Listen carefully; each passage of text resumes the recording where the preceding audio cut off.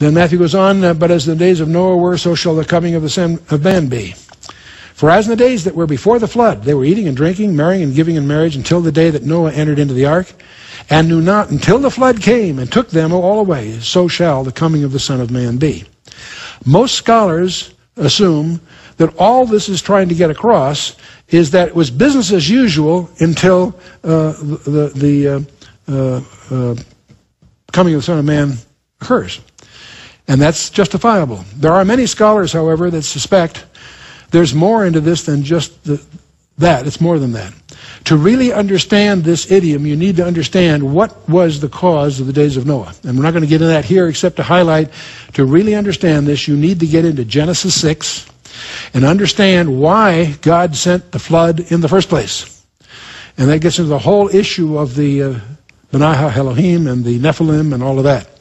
And so there may be far more lurking behind this passage than most people sense on first reading. But then Matthew goes on, but then shall be two in the field, one shall be taken, the other left. Two women shall be grinding at the mill, one shall be taken, and the other left.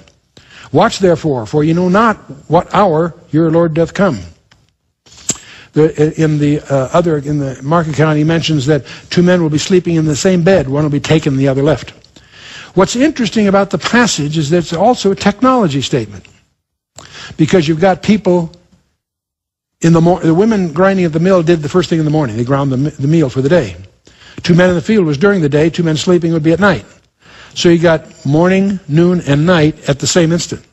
It's a testimony to around earth, if you will. And people have different views in this, but I suspect that he's gathering his people. But know this, that if the good man of the house had known in what watch the thief would come, he would have watched and would not have suffered his house to be broken up. That's in the King James English, but it's misleading because the good man sounds like a good guy. Not necessarily. The word really means the master or just the head of the house. Know that if the head of the house had known in what watch the thief would come, who's coming in like a thief in the night? Jesus is. So who's the good man of the house? Who is the God of this world? See, the good man he's suffering his house to be broken up. See, I believe the idiom here is Satan himself. Know that if the good man of the house had known in what watch the thief would come, he would have watched and would not have suffered his house to be broken up. I think the idea here is that the thief that's coming in the night is our Lord. And it's his way of saying that for such time as you think not, He's going to catch you. Be careful he doesn't catch you by surprise. But in this case, see, it's the house that's being broken up. But then he goes on, therefore be ye also ready, for in such an hour as ye think not, the Son of Man cometh. Who then is a faithful and wise servant, whom his Lord hath made ruler over his household, to give them meat in due season?